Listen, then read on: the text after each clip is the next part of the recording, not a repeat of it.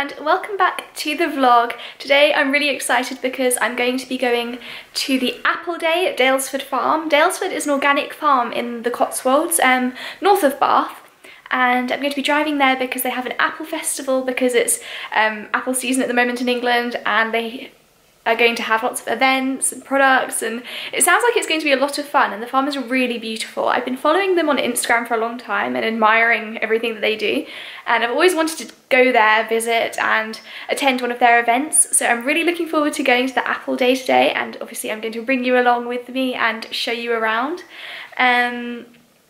It's been raining the past few days in England really badly. Like, the weather's been miserable, but today it's blue sky, sunny, so I feel like it's the perfect day to go out and just have a lovely day. And I'll show you the outfit that I'm wearing today because it's quite autumnal as well. So I've got some kind of beige and black checkered trousers which are fitted, and a nice woolly short sleeve top with a white collar, which I just think is a really cute outfit. And I've got that with some white trainers, and I'm also going to be wearing this. So the top and the trousers are old from Zara, but you can probably get similar things because they're quite staple pieces.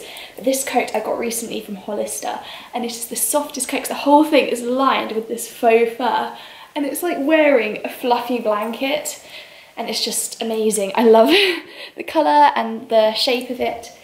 And yes, that's the full outfit, which I think is quite cute and perfect for today.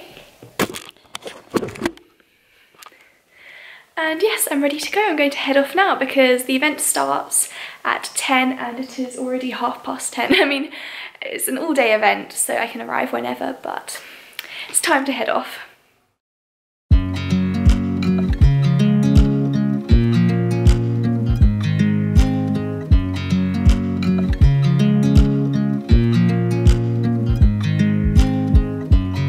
I watch you as you drive.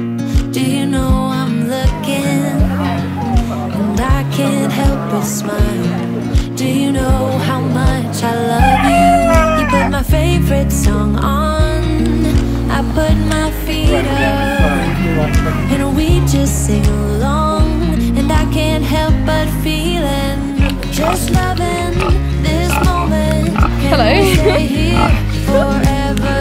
I'm loving this moment. Can we stay here together?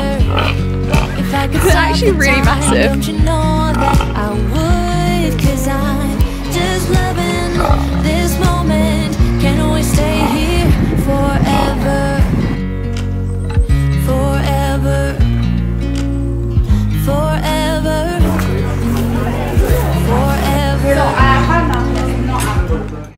So I had a wonderful time at Daylesford. It's such an amazing farm. I can't believe I've never been there before because I've been to the Cotswolds millions of times, but I've never been to that farm. And they have an amazing cafe, restaurant, lots of organic fruits and vegetables and baked goods, and it's literally a dream to just walk around. I wish I could buy everything, but I didn't because obviously money. But I'll show you what I got when I get back home. At the moment I've come to Yanworth for a walk because after such a big lunch I need to just walk a bit to get the digestion going, and it's such a beautiful village. The views here are incredible, especially in autumn. The trees are just a patchwork of different colours and it's stunning. And yes, it's one of my favourite spots in the Cotswolds to come for a walk. Also because there's never any tourists here, it's always empty, so it's just so peaceful, and I love to walk here. It's just the perfect country walk. So yes, I'm just enjoying the peace, the tranquility, and thankfully it stopped raining, so it was raining a minute ago.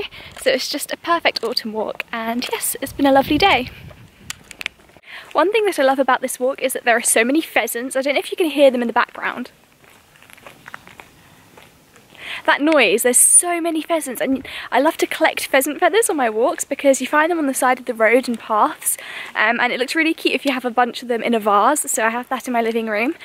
So I've just collected a few feathers now on this walk, but even just seeing them in the distance, it's so fascinating. I find them such beautiful birds.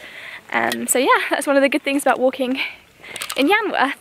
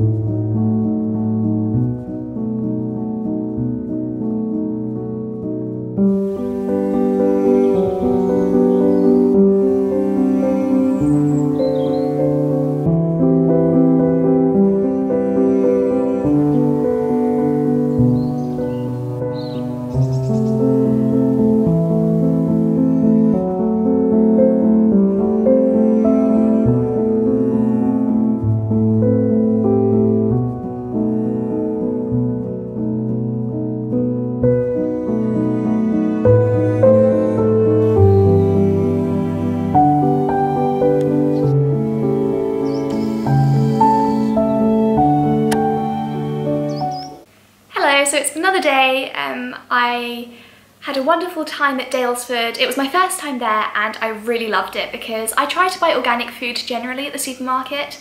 It was a lot easier when I lived in Paris actually because they have organic supermarkets. Like there was a brand of supermarket called Bio C'est Bon and I used to go there all the time to get food. In England you normally buy organic food at general supermarkets and they have a section, but they're quite limited. And yes, I wish I lived closer to Daylesford to be honest because I had everything there. So I thought I would share a little bit of what I got. Since it's a while since I went there because I haven't had time to film, lots of the stuff I got has already been eaten or started to be eaten. So you'll have to excuse that it's not in a perfect condition.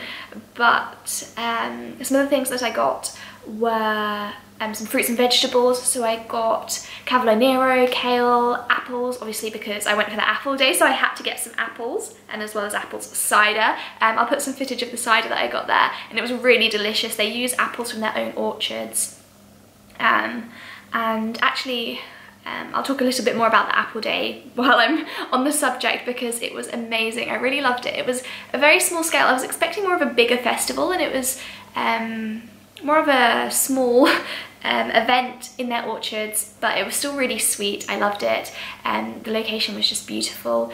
And I learned some cool things because they had set up outside some apple presses, so they showed how you make apple juice and apple cider, and you could have a go at turning the old presses and make some apple juice and try it. And they had lots of different varieties of apples with all the labels, and they gave tasters so you can compare the flavours, and it's incredible how one fruit can have so much variation. Like it was actually really impressive to try all the different flavours. And if I had my own grounds or my own garden or something, I'd probably be more interested in trying the different varieties so I would know which type of apple tree to buy, because I would love to have my own apple trees one day, but I don't have a garden and I don't have my own house, so that's something for the future. And they also had different skills like how to plait onions. So they had a massive bucket of onions and you could have a go. They would teach you how to plait them onto a piece of string, which is used for, obviously if you grow your own onions in your allotment, then that's a great way to store them so they stay fresh for longer. I think you can hang the pretty bunches up in the kitchen. I think it looks amazing. So now I know how to do that, which is really cool. And they had some different stalls with apple cider and food for sale and things like that. It was just a really lovely atmosphere. So I really enjoyed it. And they had a tent in the middle with some events, and also for kids. So they had flower crown making, which I guess anyone could do. There were adults as well making flower crowns, which was really lovely, and some different arts and crafts. But it was a great day, so it was really nice to go, and it gave me the excuse to go to Daylesford for the first time, so that was really nice. So anyway, carrying on with what I bought at Daylesford, I got, yes, fruits and vegetables. I think I got some mushrooms and some figs as well. So yes, a nice variety, which again is mostly eaten by now, but it was really nice. And then some other things that I got were these compotes. So, well, the strawberry one's already opened, but a strawberry and a rhubarb compote, which I like to have on yogurt. I think it's a great snack or for breakfast. Yeah, or even on porridge, although I mainly use them for yogurt. And then I also got this really cool jar, which again is open, so it's ruined, which is a shame because it was so beautiful.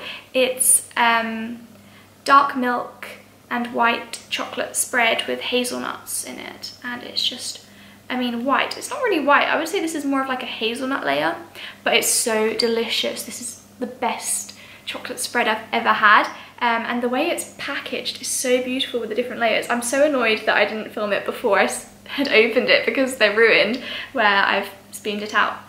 However, it's just so light and creamy. I don't know how to describe it because normally chocolate spread is quite a dense texture, but it's just really light, this one. It's so delicious. So I've had that on pancakes for breakfast. But yeah, the stuff there is just really delicious, and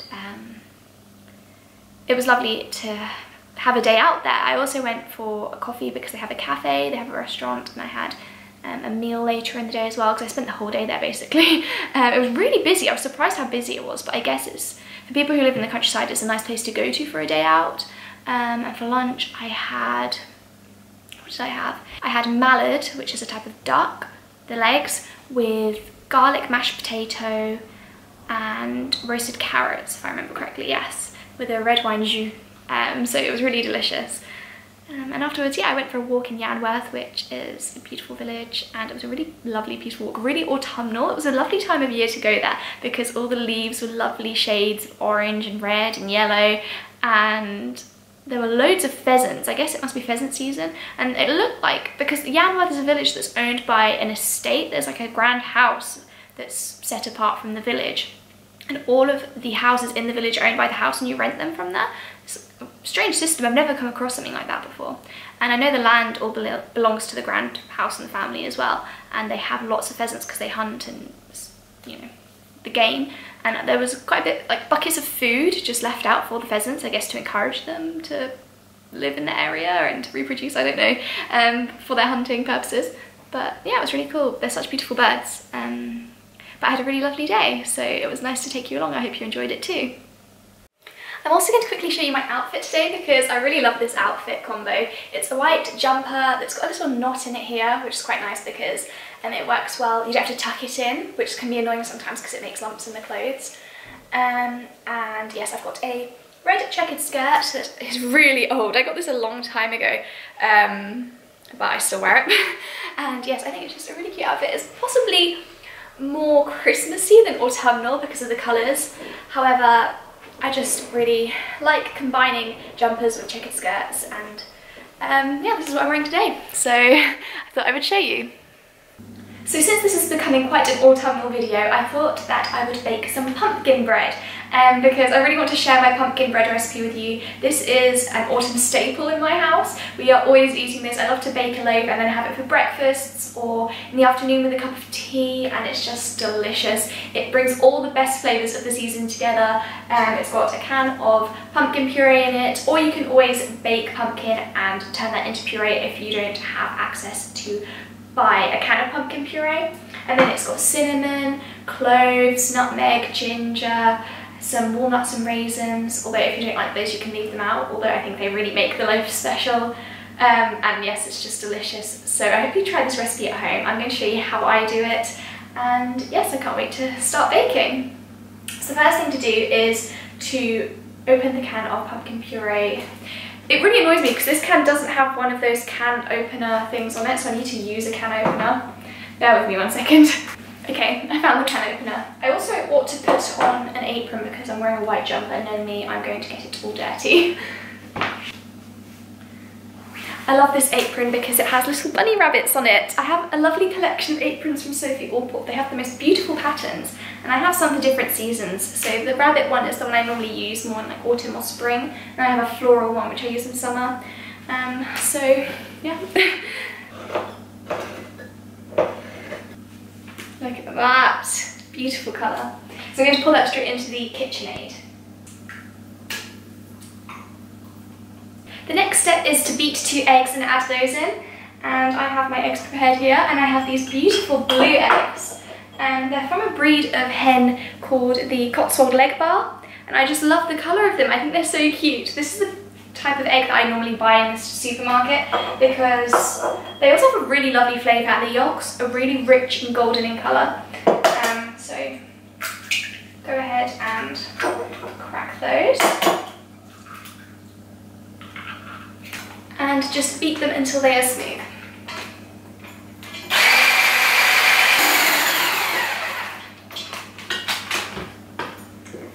So now that the eggs are nice and smooth, I'm just going to add them to the pumpkin.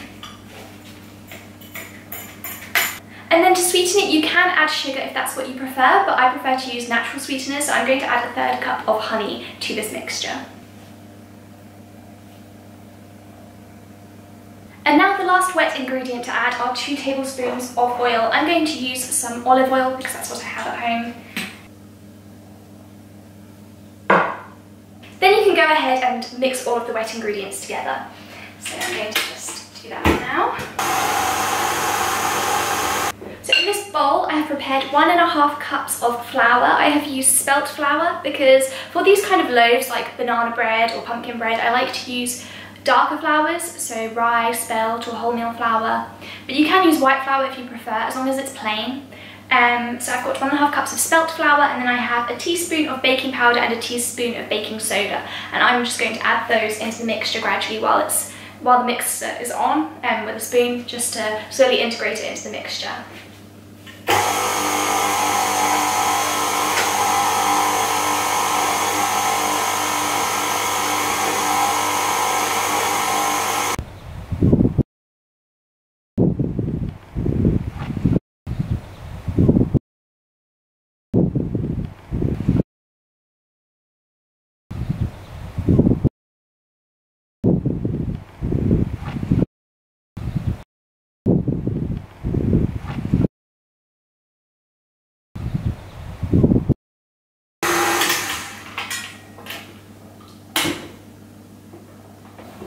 Now that the mixture is completely mixed and it looks beautiful, it looks just like this, the colour is amazing, it's lovely and smooth, I'm going to put it into a loaf tin that I prepared with this handy bit of baking paper that is exactly the right size to slot into the tin, so no awkward cutting in corners.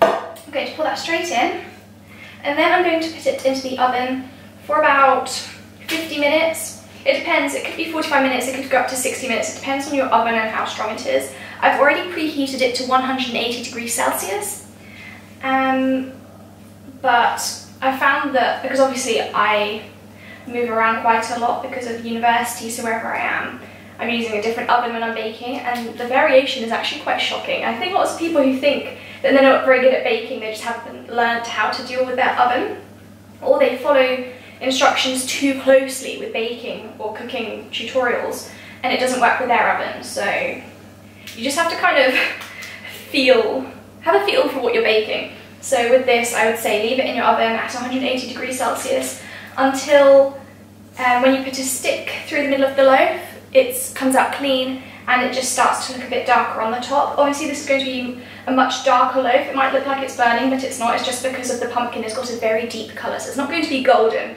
It's going to be more of a dark brown when it's ready. But I'll show you, obviously, when I take mine out, how it looks. I'm just going to smooth the top with the spatula so that the loaf is nice and even when it bakes.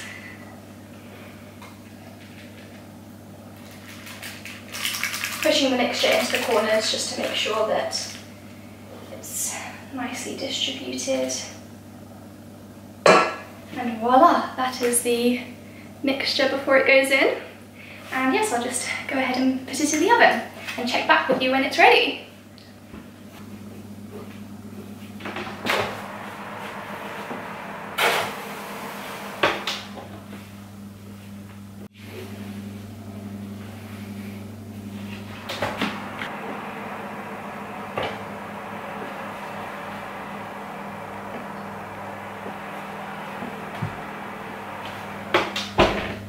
So the pumpkin bread has come out of the oven and it's risen quite well. It won't rise that much because this is meant to be quite a dense loaf because of all the pumpkin in it, the pumpkin puree. It's not going to rise much, it's not going to be that fluffy. However, I think this is a success, and this is what you're looking for in terms of the colour. So you can see it's kind of a dark brown colour almost. But like I said, that's normal, it's not going to be golden because the mixture is very dark. So I'm going to slice it. It's still a bit hot, but I want to eat it when it's nice and warm and gooey inside. So here goes.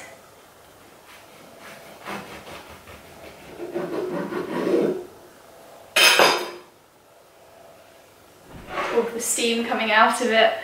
Here's a closer look of what the inside looks like. The smell coming out of this. If only you could smell through the camera, because honestly this is incredible. I can't wait to try a slice.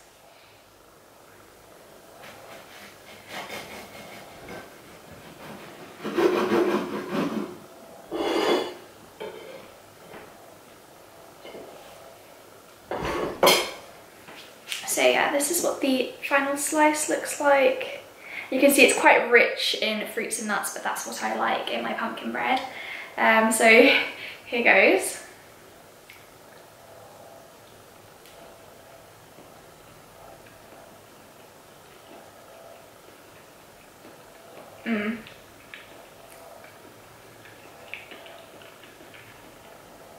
It's really good.